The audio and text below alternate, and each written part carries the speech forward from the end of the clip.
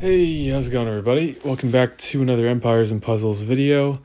And in this video, we're going to be looking at the second 5-star hero that I have chosen to give a limit break to. So if you tuned in for the first video, you saw that hero was Athena that you can see here.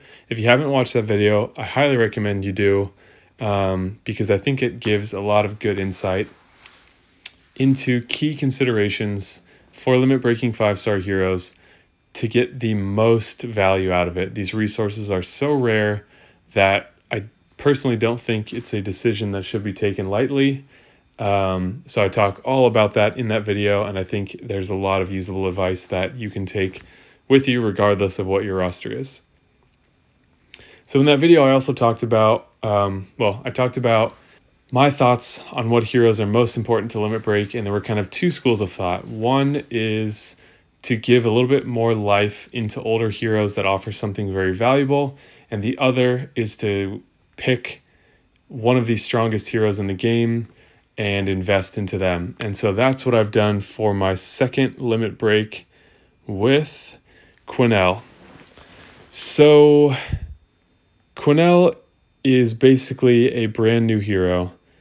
She was in the, the Clash of Knights event, part of the Wolf family. We'll be seeing a Raven family or whatever eventually, maybe the next time that event comes around. But I think she was the prize of that portal. There were some great heroes in there, like Quinnell, Ludwig, what's the name of the other one? Wolfgang was pretty good, but she was the one that I think a lot of people wanted, and let's look at why, and then I'll break down my decision here. So right from the start, fast speed, which is great. Ranger class is pretty good, not one of my favorites, but I think it's got a lot of attack nodes compared to other classes. This Wolf family for 2 or 3 heroes, 35 or 50% chance to make a cast buff undispellable, which is cool. But what does she do? 320% damage to the target and nearby enemies. Quite high. Nothing insane, but quite high. What makes her really good is the second bullet point here. The caster gets an additional plus 40% power for the next special skill they cast. The additional power increases by 40% each turn up to a maximum of 200% total. So she's fast speed. It's not unlikely for a fast speed hero to fire twice in one match. And adding 200% to the next, she hits remarkably hard. It's actually insane. So I figured she's really good. She's going to be good for a while because that initial hit has good damage. That second hit has insane damage. And I'll put some videos here on the end where I maximize that with attack boost and defense down, just so you can see kind of the absurd end of that spectrum for how much damage she can do. But anyways, my thinking here was pretty simple. She's really good. She's already strong, but now she's kind of like 6-star hero strong. And I felt that was a safe investment. She's very good now, and I believe that she's going to be good for a while because of how good that second part of her special is. I mean, that can make her hit harder than Liana does to 1, and Quinnell's doing that to 3 on that second charge if you charge it up. So just insane amounts of damage, and I see that being relevant for a while. So she's not really a hero that makes the rest of your team better. In fact, you want to choose a team that makes her better. But yeah, my thinking here is a little bit more short and sweet than it was in the first video. That first video is really the one that goes into all the depth on what are all the other things to think about. And again, I highly recommend you watch that if you haven't already, if you're interested in trying to make the best decision you can with your limit break resources, because I think that will empower you to do so. So now I want to add some battles here on the end so that you can see what she's capable of at the first charge, which is quite respectable, and what she's capable of if you maximize that damage. And I don't know that I'll be able to get the perfect storm. Like, best case scenario would be to get The Black Knight attack buff all the way maxed.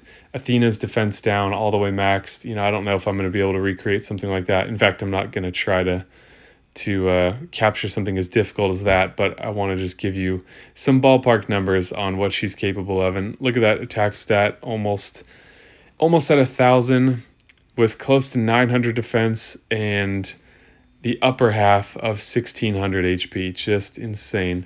All right, so let's look at her in action, and you can see why this was an easy decision for me. All right, so we're going to pick on our buddy Ray here for a minute. Because he's the only person I could find quickly that had a red hero on the side, and the team that I want to bring is the one you can see above. So we will have Athena there for really deep defense down. We're going to have Heimdall there for somewhat of an attack buff, and we're going to see how crazy of a hit we can get out of Quennelle. At that point, it might be to only 1 or 2 heroes, depending on how well we're able to accomplish this, but you can easily understand that that is possible to 3 heroes. Okay, so let's jump in here and see what kind of boards we're going to be working with.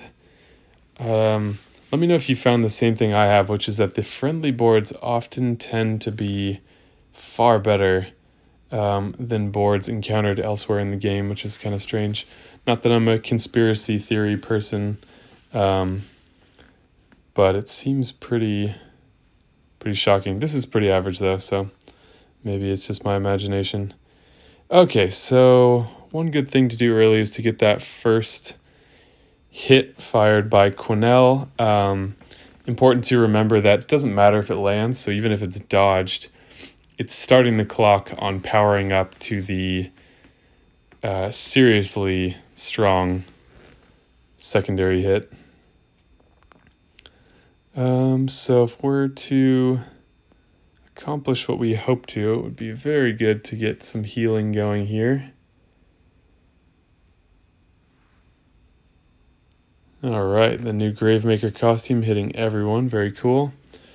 Okay, so we'll give this a try, see what we get for the first hit. All right, 540 to a target that has very, very, very high defense.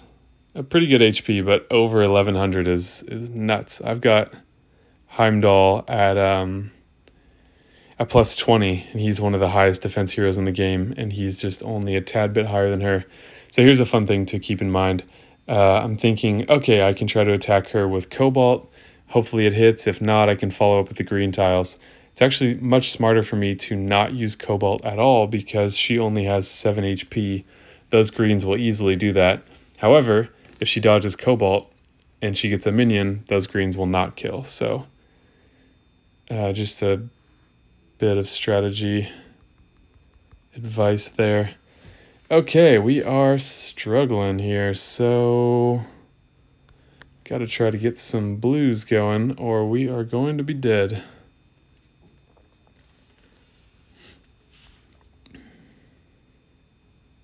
It's just not happening. Okay, well, you might win this round, Ray. Yep. No dice here. We lost our reviver.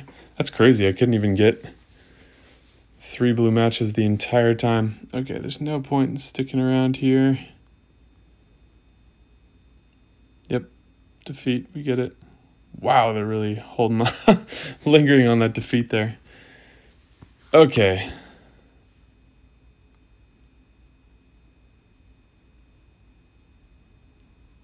So in the interest of expediting this, I'm just going to edit something on the end. I thought that was going to go a little bit more smoothly, but since there's the high possibility of it not, we're just going to edit something in so you can see what I'm trying to show you in a more consolidated amount of time.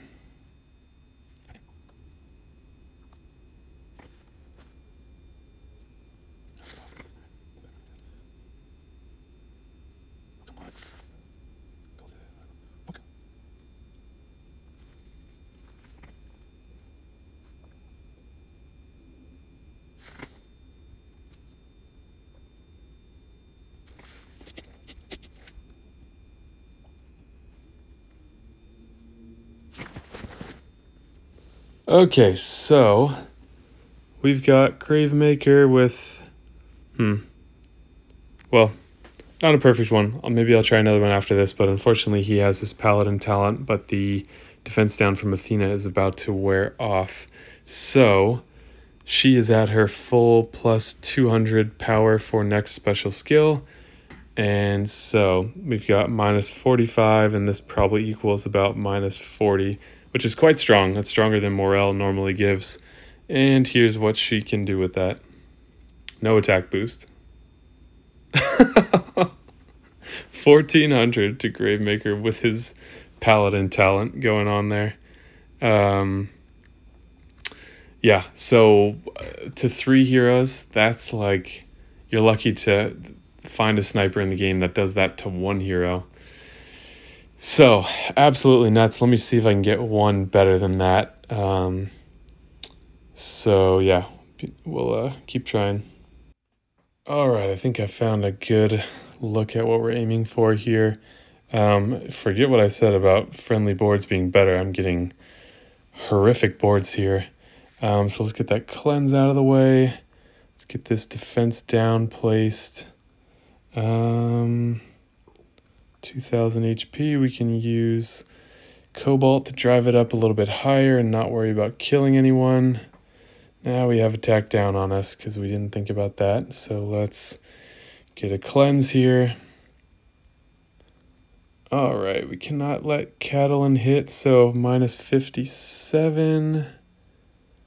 We just need to get one more hit there. All right, finally, 61. Pretty close. 61 and 45. No attack boost again, so this would be even higher with the attack boost. But let's see. Will we get... We're not going to do 1800, but it's going to be quite strong. So... Man, I wish I had the attack boost. Oh, well. 1600. Absolutely unreal. Absolutely unreal. So keep in mind, it's not like that's easy to do, right? You've got to fire her special once. You then got to charge her a second time. You've got to wait 4 or 5 turns for that to reach its max. You've got to do the defense down thing. So I'm just showing the upper limits of what's possible, but it's not like this is happening in every raid and I'm just able to do this all the time. It's just crazy to see that it's even possible at all. But yeah, that's why I chose Quennelle. She's an absolute monster. And yeah, so let me know your thoughts on this in the comments below. What your choices were. I know a lot of people have chosen Costume Catelyn, who's a great hero. A lot of people chose Frigg. This is where I think a lot of people jumped on it too soon, and they're just like, what's my best green that I have right now? Okay, that's the one that I should do. And maybe that's right for the way that you want to play. You don't want to think about it that much, but if you're like me and you do want to think about it, take your time. It's kind of like making an Ascension choice where you're like, all right, I've got 7 tabards, you know, my best purple option is Quintus. Like, I guess he could be good in rush attack. You know, okay, I'll just ascend him. And then you use up those tabards and then you pull a really good purple hero at some point and you're like, well, I regret that strongly. And I've watched people do that before. So same thing with ethers. Just because it's the best green you have at the moment doesn't mean that you should do it right away. Maybe you wait a little bit and you're like, okay, I've waited long enough. That's fine, right? It's not about making the perfect decision. It's about making the best decision you can. And that means that occasionally you'll make a mistake. All right, so one more time, we've got minus 41% defense, and we've got plus 30% attack. And only, and she's at 200 again. So let's see what this looks like. Probably about the same. 1357.